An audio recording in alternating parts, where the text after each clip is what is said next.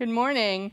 Welcome to worship at First United Methodist Church in Martinsville, Virginia, on this fifth Sunday of Epiphany. We are glad you are here and pray that you will find this service meaningful.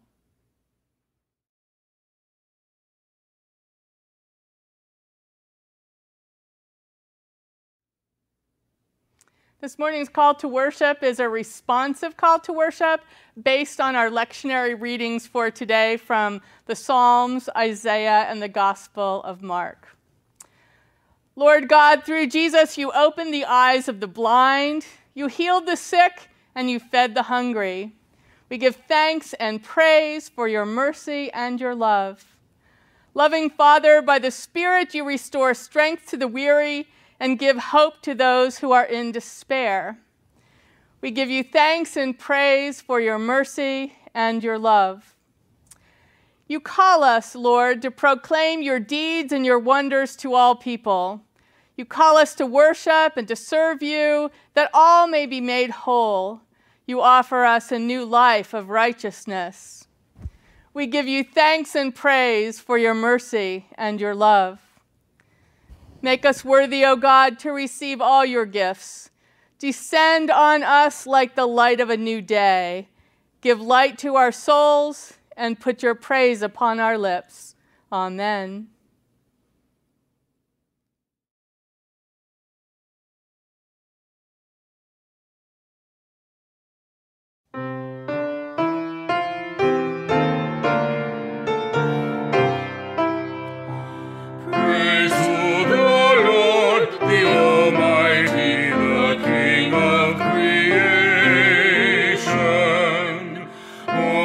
Soul praise him, for he is thy help.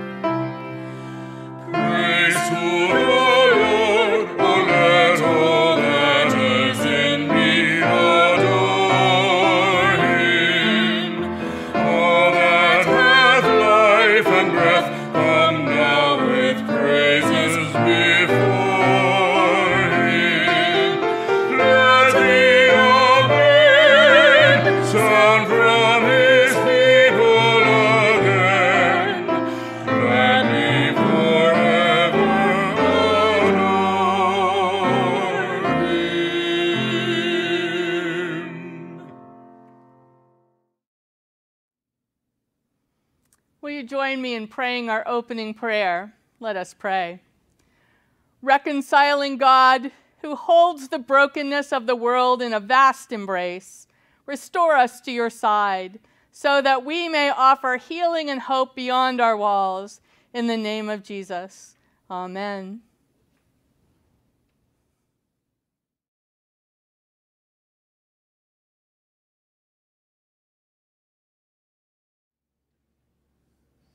Good morning. I would like to ask for the attention of the children for our children's time. This morning, we have an Old Testament lesson that contains some verses that are very, very familiar. The verses say, "Even youths will faint and be weary, and the young will fall exhausted. But those who wait for the Lord shall renew their strength. They shall mount up with wings like eagles. They shall run and not be weary. They shall walk and not faint." Those words have been words of encouragement for people who are having a hard time for a long time. And in fact, they're so comforting and they're so empowering that Jill and Jake will be singing a song later in the worship service with those words and with those images. So this morning I just wanted to talk a little bit about what that image of eagle's wings is all about. I understand that when eagles have little baby eaglets, and it's time for the little eaglets to learn how to fly, what the eagles will do is they will pick their eaglets up, and they will fly up high with them and then drop them. And then as their little ones start falling, hopefully trying to spread their wings and fly for the first time, the eagles will soar beneath them and catch them on their wings, and then drop them again, and then catch them on their wings, always making sure that they never fall and get hurt. It's a wonderful image of God. God always catching us when we're about to fall. God always finding a way beneath us when we stumble. God always being there for us in times when we feel like our own strength is not enough. So when that happens to you, when you feel like you're having a really hard time, know that God is there to support you. Think about the eagle and the eagle's wings, and remember that God wants to hold you up the same way. Thanks for being here this morning.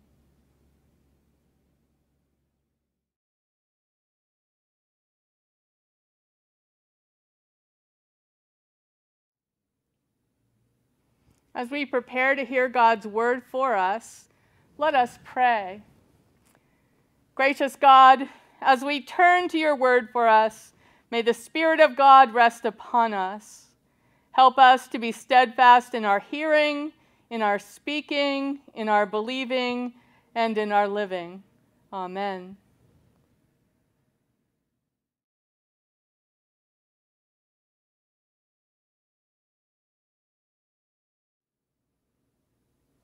Our Old Testament lesson this morning is found in the 40th chapter of Isaiah, beginning with the 21st verse. Here begin some of the most beautiful words in all of Scripture. If ever you are looking for a word of comfort, I encourage you to turn to the 40th chapter of Isaiah and continue through to the end of the book. The most beautiful words in Scripture. I just really have found them to be very comforting in times of distress, and hope that you will too. Have you not known? Have you not heard? Has it not been told you from the beginning? Have you not understood from the foundations of the earth? It is he who sits above the circle of the earth, and its inhabitants are like grasshoppers, who stretches out the heavens like a curtain and spreads them like a tent to live in, who brings princes to naught, makes the rulers of the earth as nothing. Scarcely are they planted, scarcely sown, scarcely has their stem taken root in the earth when he blows upon them and they wither, and the tempest carries them off like stubble.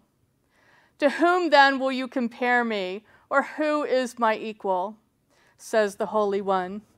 Lift up your eyes on high and see who created these.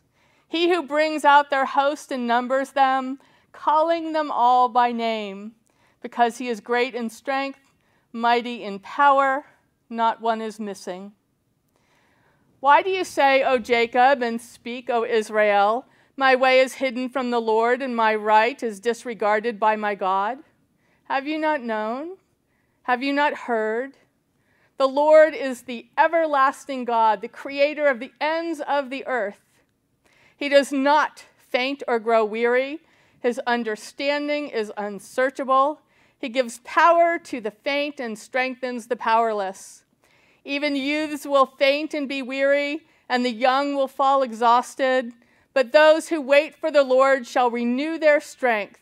They shall mount up with wings like eagles. They shall run and not be weary. They shall walk and not faint. This is the word of God for the people of God. Thanks be to God. Amen.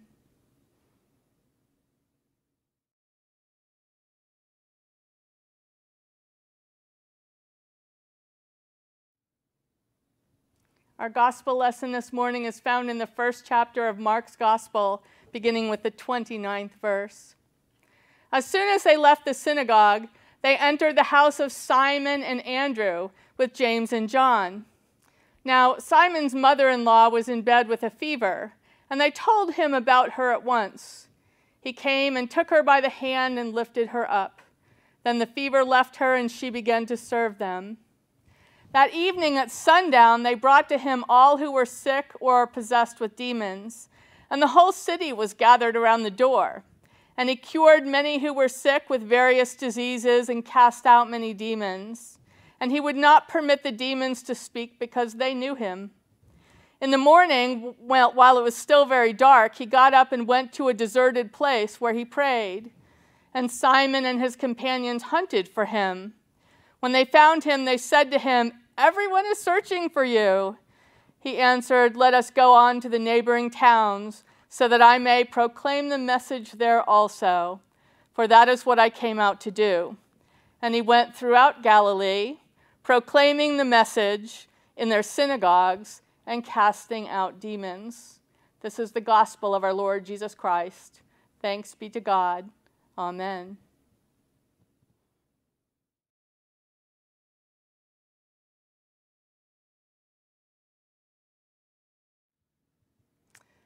Recently in a catalog, I saw a sign that you could buy, that you could hang in your home. It read, "Home is where our stories begin." Well, home is certainly the place where we first come to understand who we are in relationship with other people. In a healthy home environment, we learn lessons about how to trust, how to forgive, how to get along with others, how to share space, and lots of other lessons. A story is written, and to pay attention to that narrative is to find holiness in those stories, find holiness in those memories by recognizing that God is in them. Bishop Will Willimon, in his book about baptism titled "Remember Who You Are," writes that when he was a child, before he would leave the house, his mother would sometimes say to him, "Remember who you are. Remember that who you are outside the doors of this house reflects on who we are inside the doors of this house." We all live the storied narratives of home in all of our relationships in one way or another. Our Old Testament lesson this morning from Isaiah builds on an assumption that lies at the core of Israel's life together, the assumption that faith begins with memory. Where memory fails, the faith community is threatened.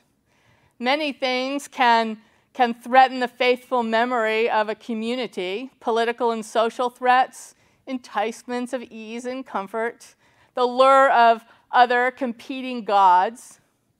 At the point where our Old Testament lesson picks up, destruction and exile have generated despair and chaos in the lives of the Israelites. Doubts about God's attention to Israel's future and God's power to control and direct that future threaten the very constitution of the community. The passage begins with a call for Israel to remember. Have you not known? Have you not heard? Has it not been told to you from the beginning? Have you not understood from the foundations of the earth? They are people who had forgotten who they were, people with theological amnesia.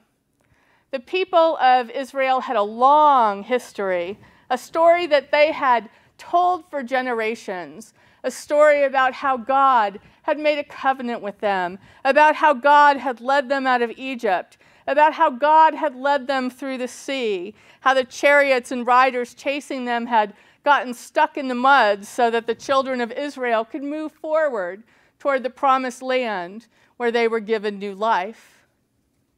It was a powerful story, but they didn't know what was to come next. God had saved them. God had given them a new land and new life. That had been central to their identity, and yet it was in the past. Last time, it was the Egyptians who were the problem, and the Red Sea also being in the middle of their path to the promised land. But now, in Isaiah's time, the Babylonians are the problem. The congregation which heard Isaiah's sermon were people whose understanding of what it meant to be the covenant people had crumbled along with the destruction of Jerusalem. They were exiled from both the land and the notion that God would protect them. Everything they had known of God, they thought, was gone. They had been forced from their homes and scattered after the temple had been laid to waste. They had become refugees from the very land God had promised them. They longed for Jerusalem, and they wept by the waters of Babylon. Landless, powerless, they even see their youths grow weary and fall exhausted. And so they conclude, my way is hidden from the Lord, and my right is disregarded by my God. They think that God has forgotten them. They think that they are hidden from God's sight. They could have concluded that the gods of Babylon were stronger than their God and that their God perhaps didn't even exist. But their conclusion instead is that they are simply hidden from God, disregarded by God. Well, at times we may wonder the same thing. Wonder about God if the current state of the world is any indication of how almighty God actually is, or how much God really cares. Why does God seem so far away sometimes? One interesting thing about this text is how it moves from God being described as the one who sits above the circle of the earth and creates and controls nations, bringing princes to naught and making the rulers of the earth as nothing. It's a transcendent picture of God, a God beyond or above the struggles and cares of humanity. But then God is described as one who numbers and names each of us, all of us, which tells us that nothing in all creation is missing or lost. In the same way that God is both fully human and fully divine, God is also both transcendent and immanent, both near and far. It is a lesson they won't fully understand. Later, God will send Jesus, who in this morning's gospel lesson heals Simon's mother-in-law. Remember that in the season after Epiphany, all of the readings have some thematic tie. The healing story from Mark's gospel isn't a story about God healing from above or beyond or on high, but of Jesus taking Simon's mother-in-law by the hand and lifting her up. It's an incarnational story, a story of love that is embodied. Love not expressed, love not felt, is difficult to trust. Theologically speaking, that is the reason for the incarnation. God knew of our human need for nearness. To the Israelites in crisis, God will send prophet after prophet to remind Israel of who God is and who God was. Isaiah speaks that word, telling the Israelites that their real problem is that they have forgotten what they once knew very clearly. Babylon may seem strong and threatening, but Israel's forgetfulness represents the real threat to their community. And Isaiah's tough on them. Isaiah questions how the people can say that God ignores and disregards them. The implied statement here is that the problem does not lie with God, but with Israel itself. Given the evidence of Israel's own history and the evidence in creation itself, how can the people even question the attention and care of God?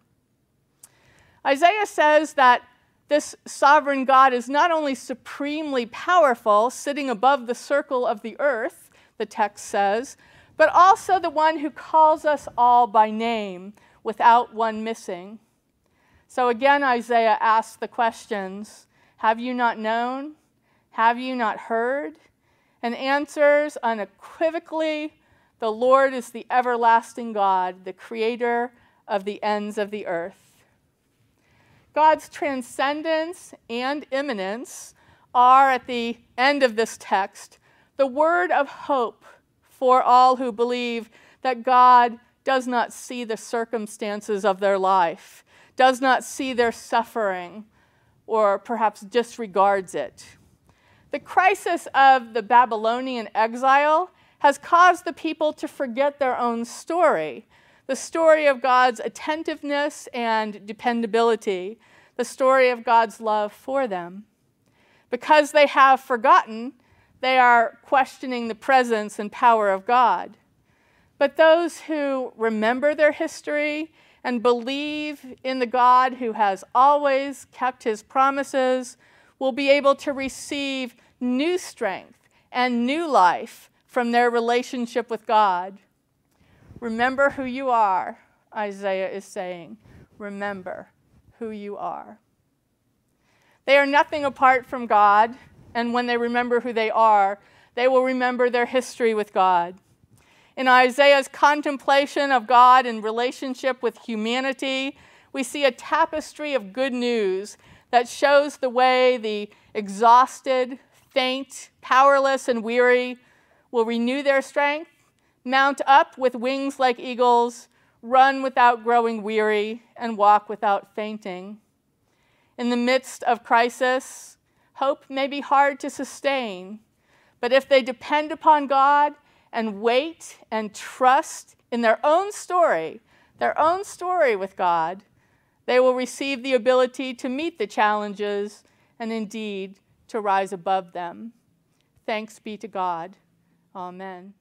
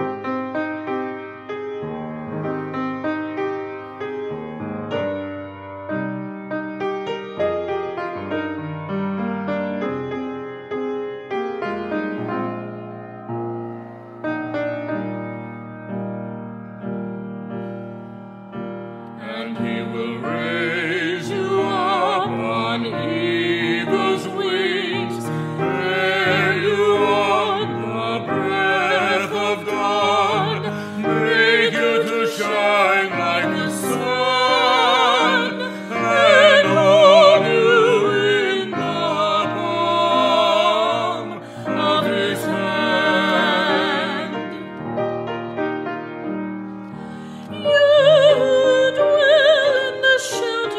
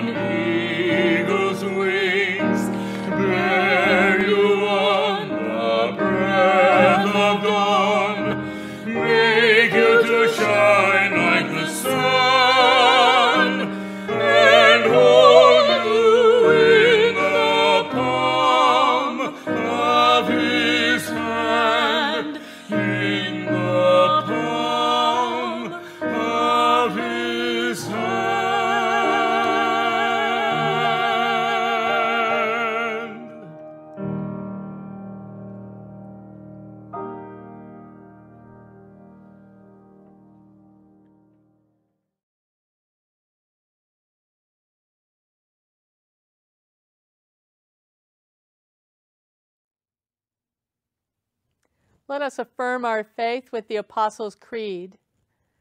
I believe in God, the Father Almighty, maker of heaven and earth, and in Jesus Christ, his only Son, our Lord, who was conceived by the Holy Spirit, born of the Virgin Mary, suffered under Pontius Pilate, was crucified, dead, and buried.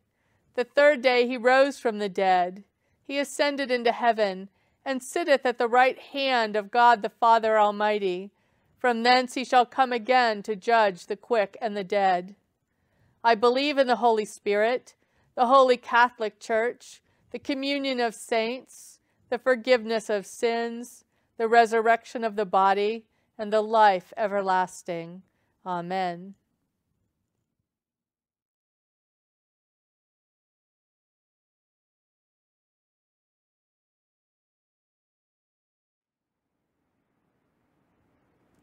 And now let us pray as our Lord has taught us. Our Father, who art in heaven, hallowed be thy name. Thy kingdom come, thy will be done, on earth as it is in heaven. Give us this day our daily bread, and forgive us our trespasses, as we forgive those who trespass against us. And lead us not into temptation, but deliver us from evil. For thine is the kingdom, the power, and the glory forever. Amen.